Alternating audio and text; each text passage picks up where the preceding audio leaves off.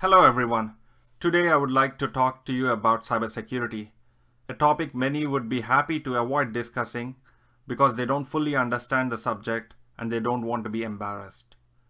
When I mention cybersecurity, it conjures up an image of an attacker or a hacker trying to aggressively break into your bank account or steal information. But what does a cyber attack actually mean? Does it mean stealing usernames and passwords? Or does it mean remotely listening to your conversations or accessing your video feed from a different location? Does it mean breaking into your bank account and transferring money?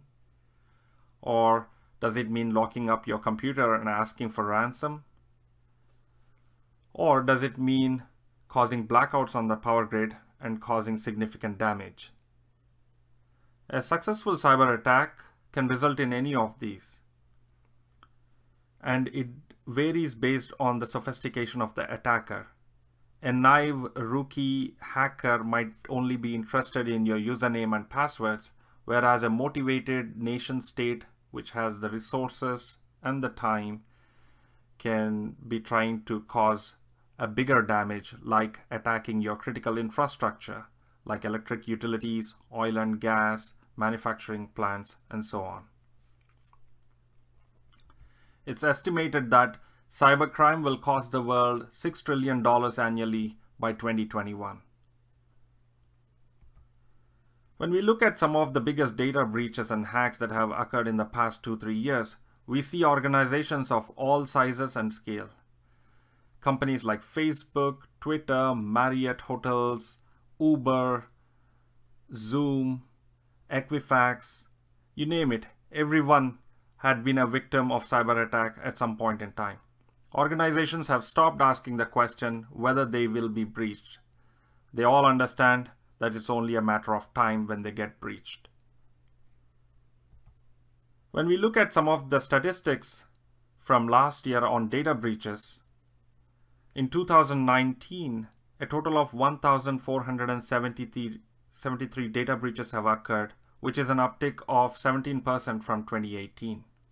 And when we look at the number of records that got compromised, we see that a total of 164 million sensitive records got exposed. These are things like your personally identifiable information, social security numbers, bank accounts, and so on. When we look at the non-sensitive records that got exposed, a total of 705 million records were compromised. And these things are things like your usernames, passwords, email addresses. When we look at which sector got hit the most, we see that banking, credit, financial sector had a total of 100 million records that got compromised. And the second one that comes here is medical healthcare sector with 39 million records that got compromised. So the question is, how did we get here?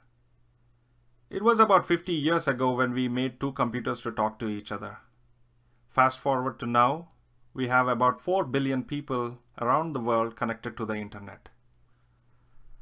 We have our smartphones, laptops, cars, light bulbs, everything connected to the internet. They are constantly chatting among themselves and updating us with their statuses. This interconnectivity makes it very much attractive to the attacker because he needs to be able to find only one weakness in a software application or a device that we use and try to break into the network. In cybersecurity, we say there is an asymmetry between defenders and attackers. A defender needs to make sure that all of the assets that he has, software applications, devices, and so on, he needs to make sure they don't have any weaknesses and they cannot be compromised. So he spends a lot of time trying to secure this environment. An attacker needs to only find one weak link through which he can break in. And so the battle goes on between attackers and defenders. So the question now is, how can we protect our digital world? Let me talk to you about how we do it in the physical world. Let's say at your workplace you received a sensitive, confidential document that you were asked to keep it safe and secure. So what you do is you put that document in your cabinet and lock it up, And when you're leaving for home, you also make sure that you lock your office door. Your department, which is on some floor in the building, is already secured by an exterior door. So you're feeling good about it. And then finally, at the entrance of your office building, there is a reception desk with security people who are checking visitors whether they should be allowed to enter or not. So this is how your physical defenses are working. So the idea here is any attacker who's trying to now steal this document that you got locked up in your cabinet needs to jump through so many hoops, so many defenses. And the idea is even if he is able to circumvent one of these barriers, he would be caught at the other defense barrier. So this approach is called defense in depth. We take the same philosophy to our digital world. We see that we have different assets that we are interested in protecting. It starts with the devices that you have, your smartphones, your iPads or tablet devices, your laptops that you use to daily conduct your work. They must be first secured in the first place, right? That piece of device through which you are connecting to the network must be secure. Then we look at the applications that you use. It could be your email application or a video conferencing application or a communication tool. We must make sure that that application is free from weaknesses or bugs. It's able to do the job it is supposed to be doing in a safe and secure manner. It shouldn't be leaking data. And then the data that we are inputting into the application should be encrypted, encoded in a safe manner, that there is no vulnerabilities there, there is no problems there.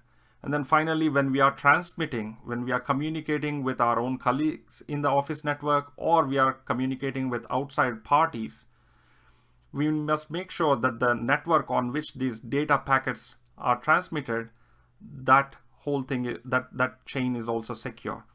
There is no outsider trying to hack into your office network. At the same time, the things that you are sending over the network must also be securely transmitted and received by the end user. So we need to secure the network as well. So we look at we take the same defense in depth approach here, and we try to secure all of the things that we are using on a daily basis. So what do we do now? So what is the plan of action? So first, we must identify all the things that are connected to the network, that are in our environment. If we don't see a particular device or an asset that is on our network, then we cannot plan to protect it. It's not visible to us, so we may overlook it, and that may be the vector through which an attacker might penetrate our networks. So first and foremost, we need to make sure that we have 100% visibility into our environments and the assets that are connected to the network.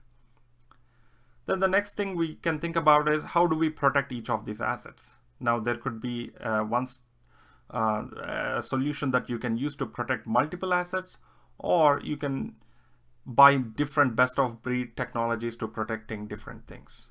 So you could decide to protect your laptops with one technology, your mobile devices with another technology, your applications with another technology, and so on. Then let's say we got all of this in place, but we are still unsure. Like, let's say even though all of these defenses are in place, what if an intruder is able to hack into my network? That's a legitimate question. So if somebody intrudes into your network, you must be able to detect that event immediately and take action. So you need to think about detection technologies. How quickly are you able to uncover a malicious behavior or an anomalous event? Once you have that, you must also think about your response to that attack. So you must be working towards containing the extent of that attack. Maybe that hacker was only able to access non-sensitive information. He is not able to still put his hands on your crown jewels. So you must have a plan in place by which you will be able to contain that attack, respond to that attack. And finally, you need to think about how you can recover from an attack, how you can get back to normalcy, how you can communicate the extent of the impact with all of the stakeholders involved. Now, when we take the actions that we need to take, which are like identifying assets, protecting the assets, and detecting, respond, and recover, which are seen at the horizontal axis here at the top of the table, and then overlay it with the assets we want to protect, which are your devices, applications, networks, data, and users, we get a 5x5 matrix that looks like this. Using this matrix, we can think about how to secure the assets that we are interested in securing. These could be in the devices category, your laptops, your servers, networking gear. In your applications, these are your email, communication applications, and networks. So this 5x5 matrix gives us a map to think about cybersecurity for your organization, for your smart home or a smart factory, or whatever environment you're trying to protect. Unfortunately, there is no one-size-fits-all solution in cybersecurity. It's not like your social networks. Like, it's not like there is a winner-take-all situation here. When people bring up the word network effects, they are thinking about one winner or a couple of winners in the whole space. Like, think about Facebook is the player in social networking, social media. When you think about search engines, there is Google. Unfortunately, there is no one winner in cybersecurity. The reason is the landscape is so dynamic, the threats are evolving every day, the attack surface is expanding, and so you have both defenders and attackers actively working every day trying to, do their jobs. In our next part, what I'm going to do is talk about the overall cybersecurity market and the various subsegments in the market.